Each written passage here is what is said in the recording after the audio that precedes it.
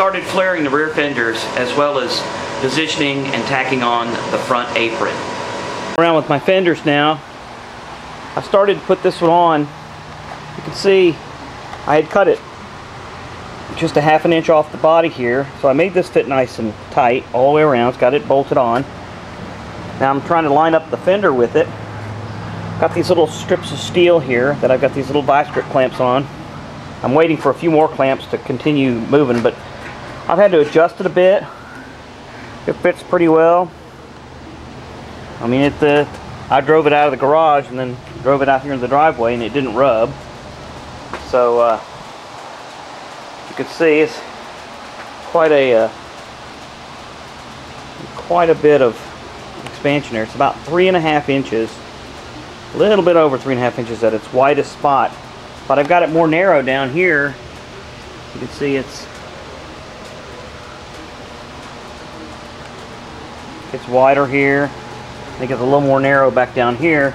That gives it a nice look. I think it looks good. The car is sitting a little bit low right now.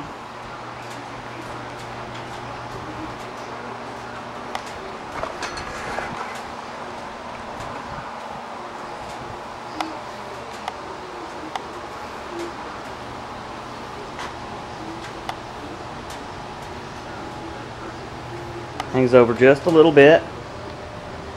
Tires tucked up underneath there. Actually, I'm going to probably be raising this rear end about a ½ inch, so it will be coming up a little bit, as well as the front. This fender's just sitting on here right now. That's why it's sitting down so low.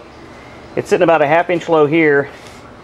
Then it's going to also come out, and the car will go up a little bit too to make sure everything clears there. So far, looks pretty cool.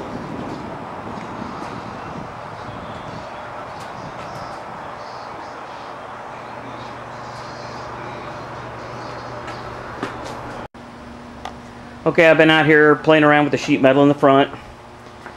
Took quite a bit to get all this to line up.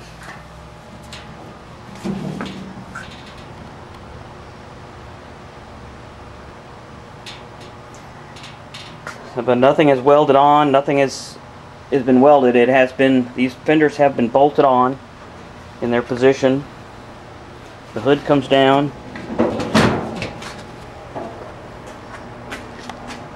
And it fits nice and straight on there.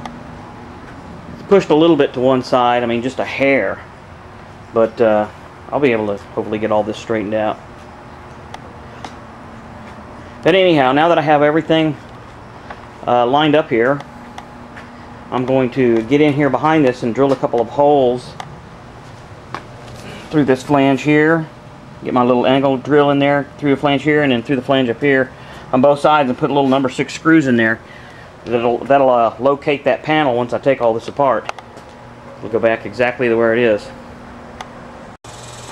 Okay, I've gone ahead and pulled the fenders back off, and I relocated my little holes here that I had drilled through there with these little screws.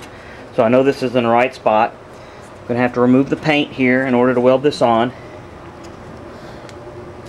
But I also have to tie these two pieces together here. And I've got a little piece of paper template that I made here that's going to go like right in here, and I'm going to spot weld that to both pieces later, and then probably clean it up with Bondo a little bit at the very end. But yeah, I'm going to cut 2 of these, one for this side, one for that side, and that'll hold these 2 together, and then once I get everything clean, I can start spot welding it all together. Now I've got the apron all welded on. I've got it welded on with my little piece of steel that I bent fit here. So that's all welded together. It's not very pretty because it's pretty nasty actually, but I'll have some Bondo in here, make it look good. But it's spot welded all the way down. This whole front end now is really stiff.